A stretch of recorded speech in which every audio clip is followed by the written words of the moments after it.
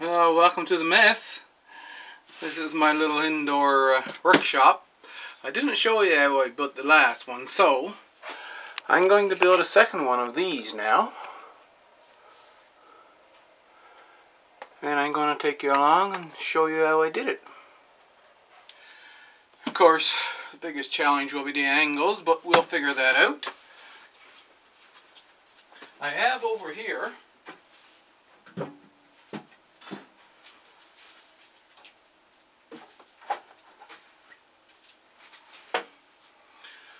this piece of board. It should be 8 feet long. I'm going to put it in this vise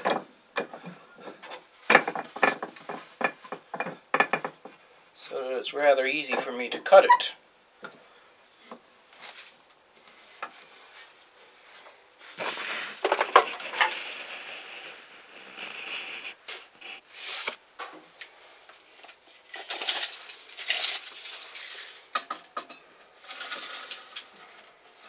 Yes, it is 96.5 inches.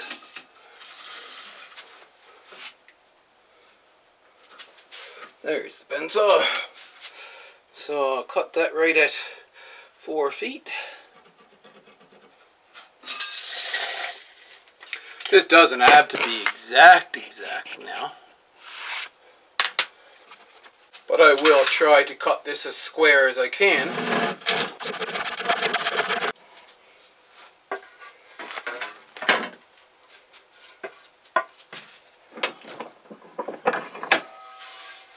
Now that one's exactly 4 feet, but it was a little over 8 feet, as I said.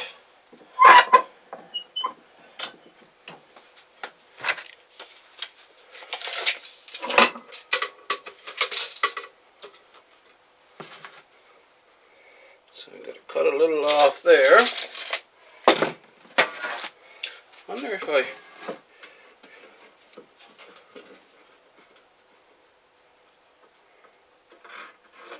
make a line for myself, will I be able to cut this square better?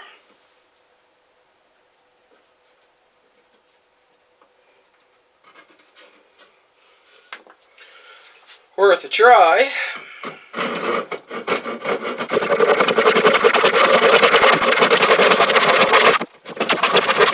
A little square.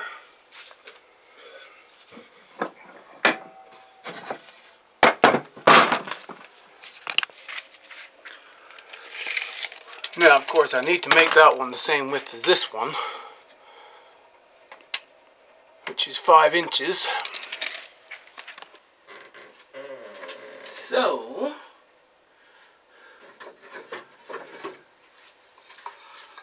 I will take these two boards and cut them 5 inches each.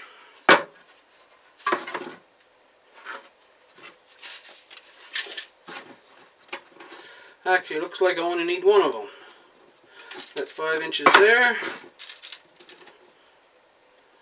and 5 inches there.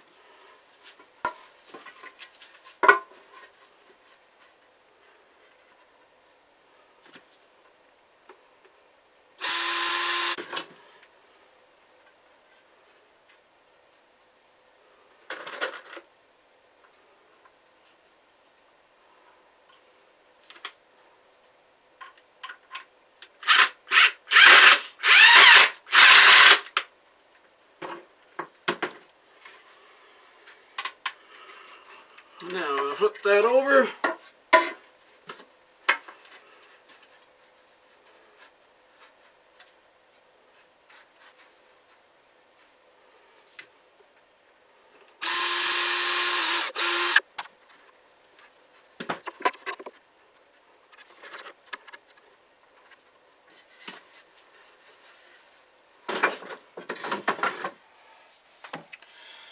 Now I have 4 of these sockets. I have a total of 49.5 inches. So if I put them in 4 inches from either side,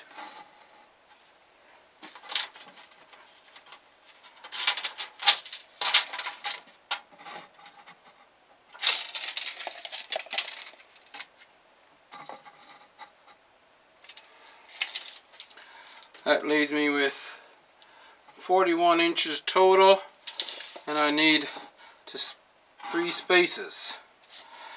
So 41 divided by 3 is almost 14. So 13.5, let's say, 13.5, and that's about right. What I have to make sure, I want these to be straight along the this part to make it easy to put in. So I have to turn the socket just a little bit. These holes here are not straight across that way.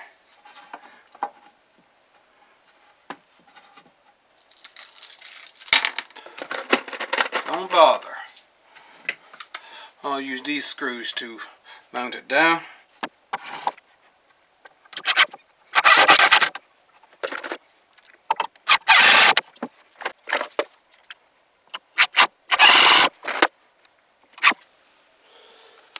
Now, need to turn that over, and here's the contacts on the back side. This is what this side looks like. I already put the wiring in and I recorded it, but I think I've thought of a better way of doing this. So I'm going to take this wire off, and I'll show you the other way. I won't show you the way that I've got this done on. I brought this in here mainly because out in my little workshop there, I don't have a setup where I can put the camera at good angles. So what I'm going to do, I'm going to take my utility knife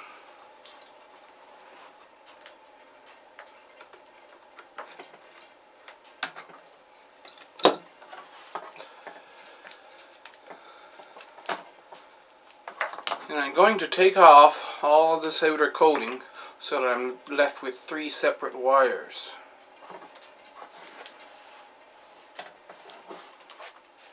So now I've got them all stripped.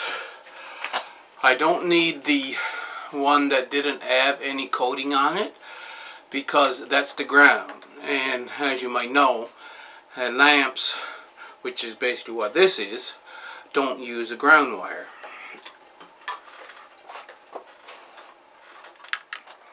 So now here's the back side of the light socket,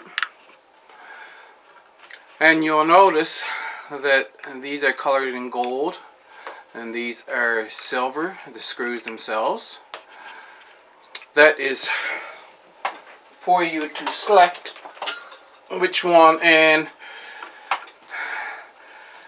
electricians usually take the white for what they call the live and the black for the return. Now of course, alternating electricity, there's no such thing as live and return, but that's the way they do it. And the other thing is, when you're connecting your wires, as we're going to go from one to the next. In lamps, once again, this doesn't matter, but in some conditions it matters which way the current has to go. Well, alternating current is, as they say, alternating. I can have the electricity, if it goes through this one from gold to silver, it's going through all four from gold to silver. And I don't know if that matters for the newer LEDs. The old incandescent bulbs, it didn't matter which way the electricity went through it.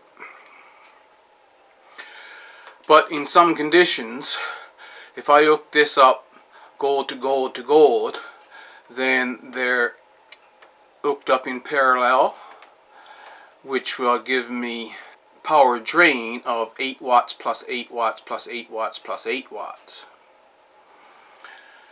If I were to hook them up gold to silver, then you go by resistance, and the resistance of one bulb to the next bulb, and I'm having extra resistance through the four.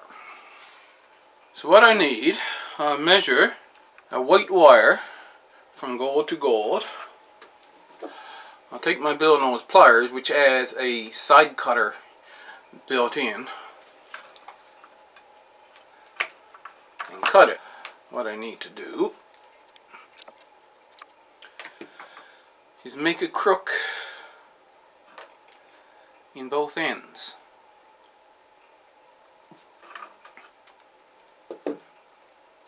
I'll hook that wire underneath that screw. Take a flat top screwdriver and screw it down.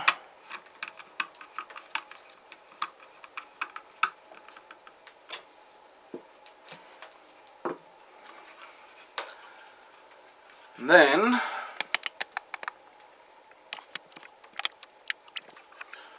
as you can see here now, the hook is turned up. You want it to turn so that it's flat to the plate, and hook it in under that screw.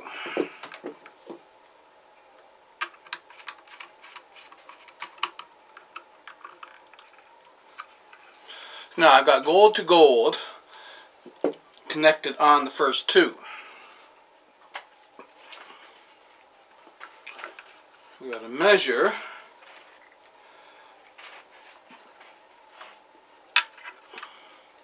now between, not the one that I connected the wire to, but the other gold screw, because they are combined with this plate going across between them.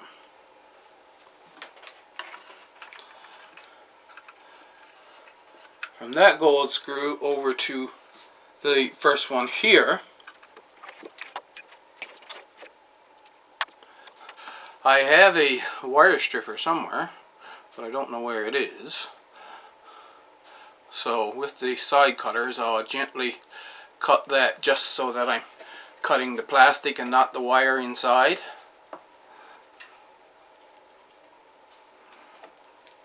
And make a loop. Now I'll loosen this screw, because one screw is usually loose on these and the other one is tight. Not sure what the reason behind that is.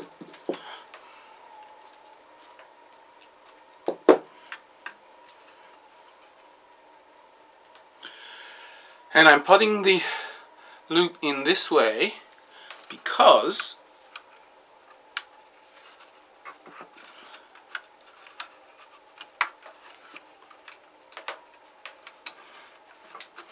I want the wire to go over on this side and stay off of these two silver screws.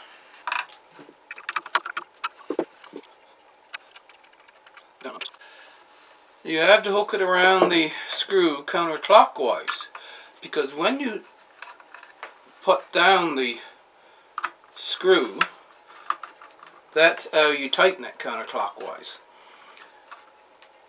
And if you try to put it in the other way, the tightening of the screw will push the wire out on you.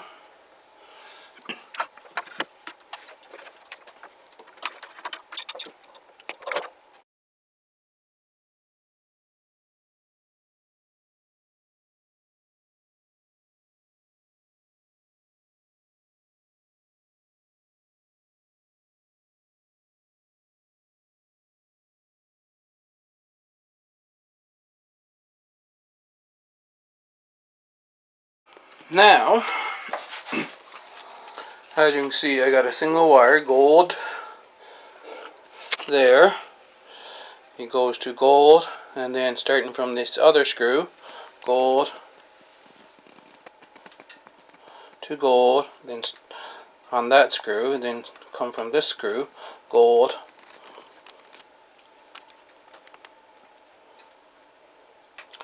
to gold on the last one.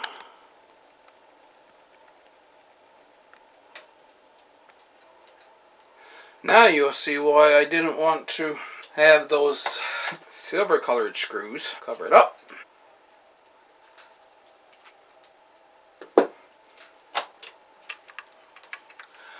The black wire needs to go silver to silver.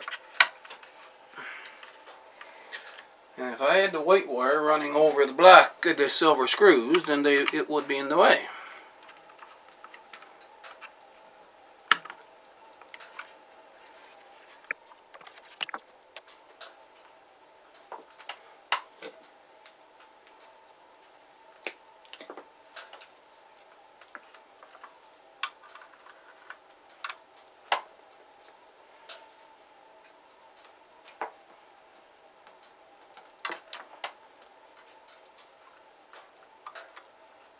Measure twice, cut once.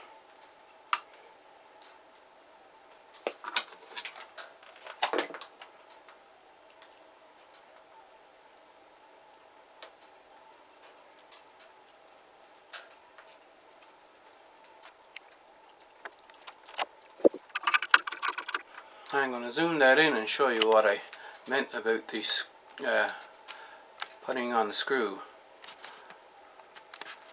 pushing out the wire.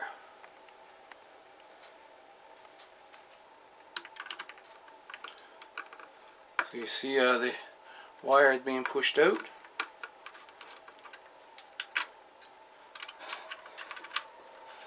There, now it's going around the screw counterclockwise.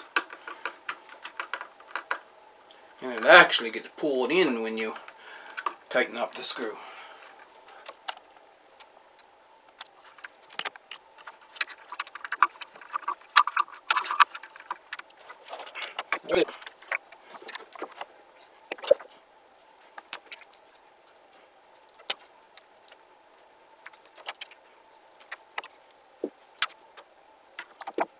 So those are connected.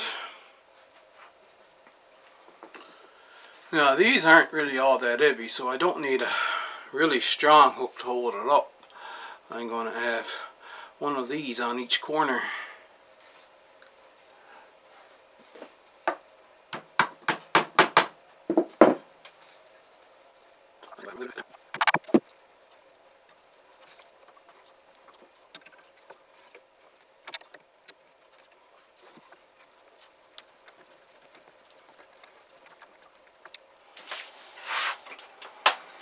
I went to find a sacrificial cord. This is a cord off some Sony product, the adapter. It takes 300 volts, it says here somewhere, 105 degrees Celsius. So it'll be plenty of strong enough for the little bit of power that these 4 LEDs is going to draw. This stuff, you see, this is what I use for the wires in between, but it's too stiff to use as the plug-in cord.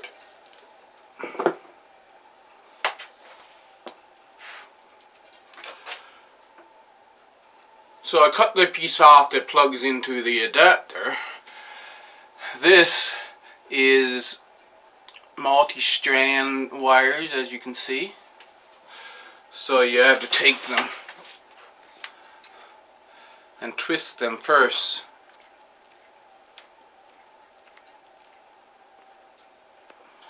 So that they be twisted together and act as a single strand. And then of course, just like the other ones, we'll bend them into a little loop. Put the white one onto the gold screw. And put the black one. Make sure you've got the hook going around it counterclockwise. These multi-strand ones, they're even worse for being pushed out than the single strand ones.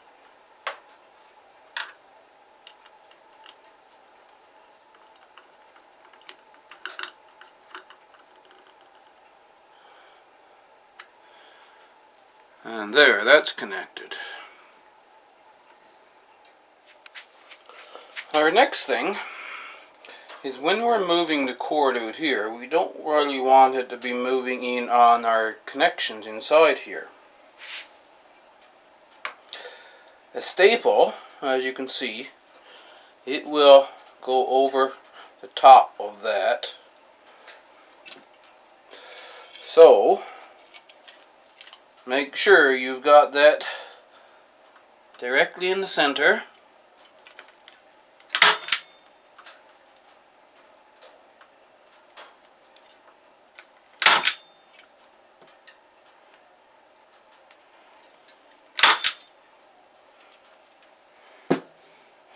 Like so. There is a little bit of movement because the staple didn't go all the way in tight. Okay, I'll need to get another staple in there.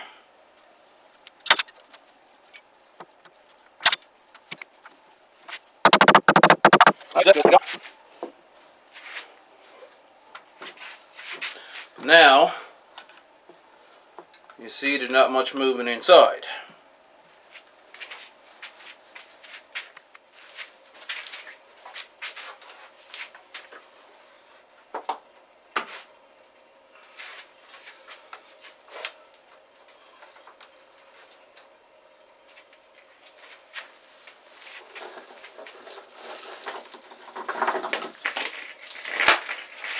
For this one, I've decided to use this chain.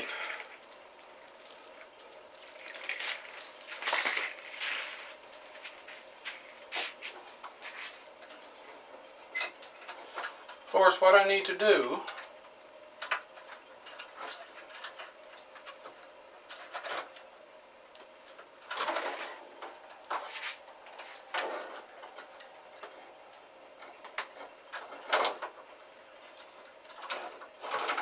is make sure I got it equal so that it lifts straight. And then just hook it onto that screw up there. I have two of them.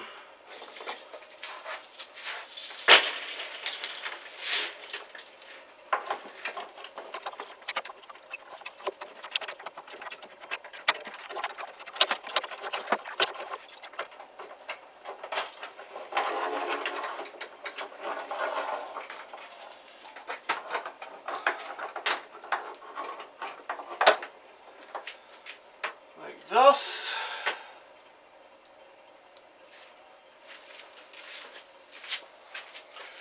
Let's put 4 bulbs in there.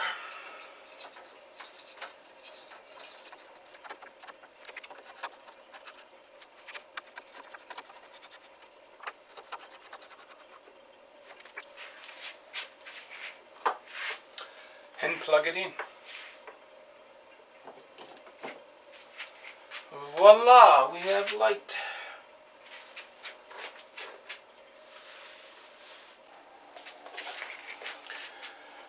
These lights are LED,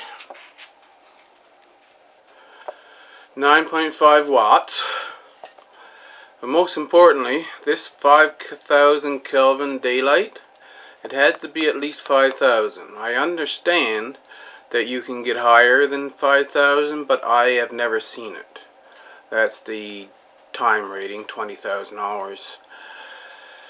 9.5 you can get in that type of bulb up to, I believe it is 15, which would replace a 100 watt bulb. This replaces a 60 watt. And there we have it. This shelf now is done. Hope you enjoyed the video, and I'll see you in the next one.